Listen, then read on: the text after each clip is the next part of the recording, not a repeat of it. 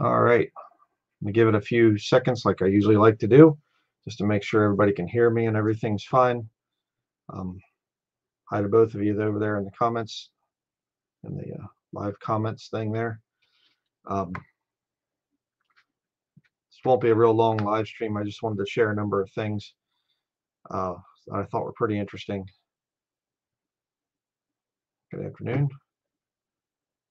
All right, number of comments there.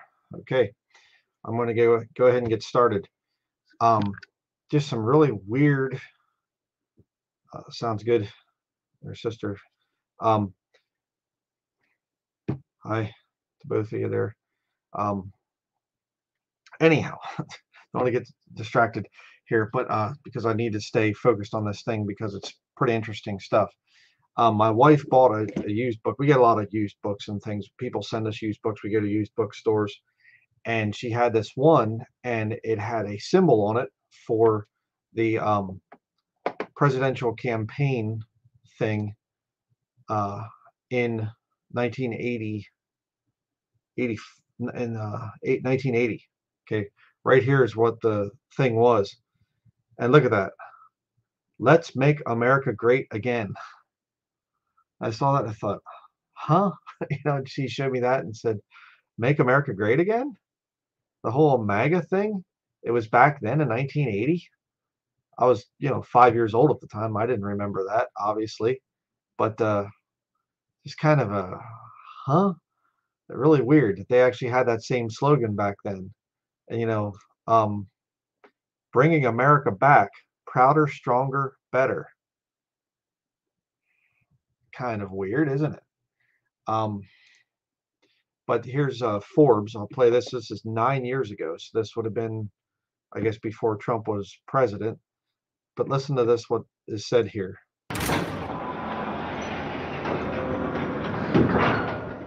Well, to me, there's no contest. I mean, I think Ronald Reagan was one of the great presidents, period. So he's it's his favorite president, Ronald Reagan. Because, see, Ronald Reagan, if you understand, right here, 1949 and 1951, Ronald Reagan is an actor. Donald Trump is an actor. They're getting ready to do some things. And of course, Ronald Reagan, if you don't know, I'm just going to share, fill people in on this whole thing. Ronald Reagan, there he is at the Bohemian Grove, literally right at the foot of the big owl where they do the sacrifice thing, whether real or fake. Most people don't know, but it's just ridiculous, this stuff here. And interesting, too, that they are coming out with a Ronald Reagan movie this year. They're showing the thing. I'm not going to play the thing from it or whatever, the trailer for it here, but I thought that was interesting.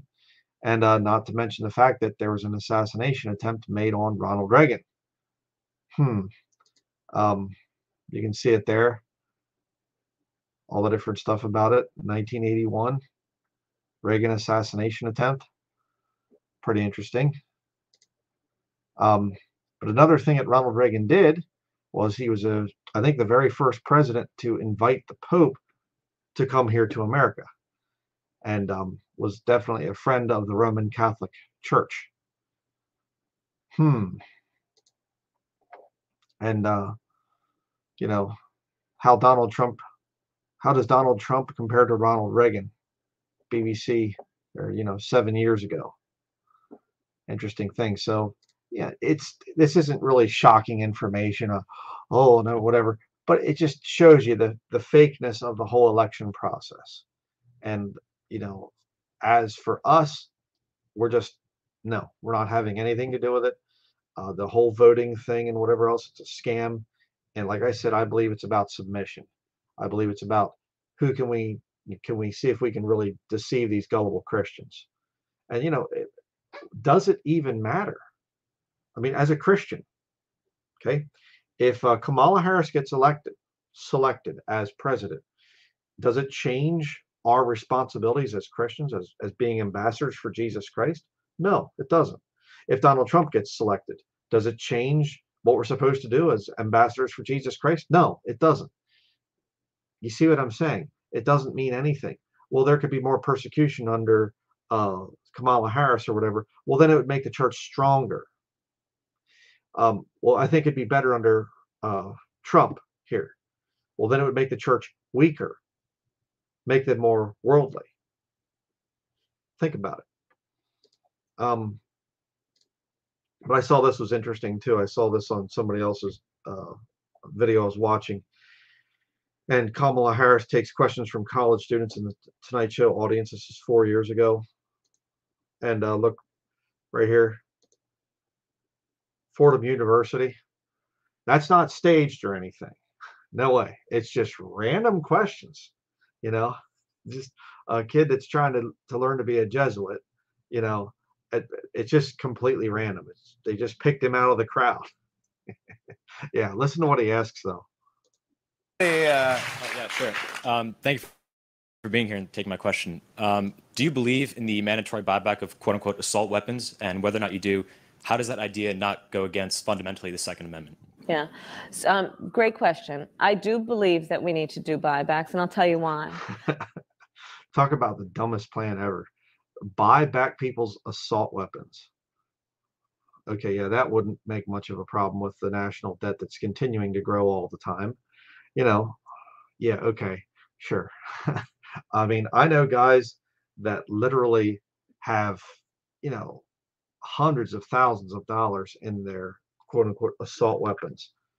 How's the government going to finance all that? Go around, you know, oh, here's your check for, you know, $250,000 for the guns that you have, and just we'll put them in the truck and haul them off someplace. Or just see what these people do. If you haven't figured it all out, this is all just Hollywood.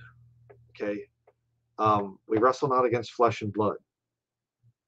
Please understand that. All this stuff, it's just Hollywood. Right? They're all actors. They're all part of the big, you know, it's just the big pharma and big oil and, you know, the arms industry and, you know, and military industrial complex. These people just act for them. And they come up with this stuff to scare you, you know, and people, oh, we have to elect Donald Trump because Kamala Harris is going to buy our assault weapons, mandatory assault, you know, weapons buybacks.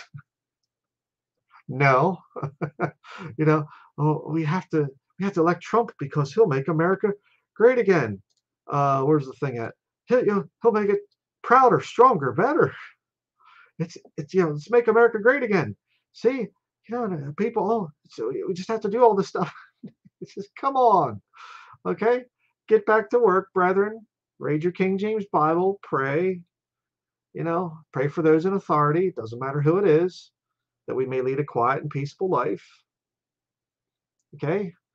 Don't get excited about it. It doesn't matter who wins. There's no, you know, whoever wins, we lose. You know, America loses. All right?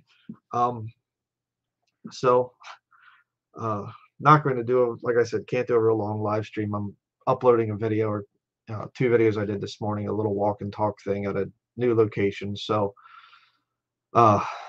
just been taking some time off here recently because of my son Oliver. His birthday was 2 days ago, so he's 10 years old now. And so we were taking, you know, we just going different places and things, places where he wanted to go. We still have a couple of different places to go to. Today it was raining, so we couldn't go today. So yeah, but so anyhow, that is going to be it. For now, I do have a couple of doctrinal studies. I have some things here. I'll show you them real quickly. There they are. Okay. I don't want to give away the surprise of some of the studies I'm working on. Have some sermon notes done. Again, you know, please pray for us because it's very taxing and things. You know, the ministry as it grows, there's a lot of work that goes into it, and but I guess that will be it. Like I said, I'm not going to do a real long live stream. So, but just thank you to all my faithful supporters out there, loyal viewers, the whole thing. And that's going to be it, I guess. So thank you very much for watching, and we'll see you in future videos.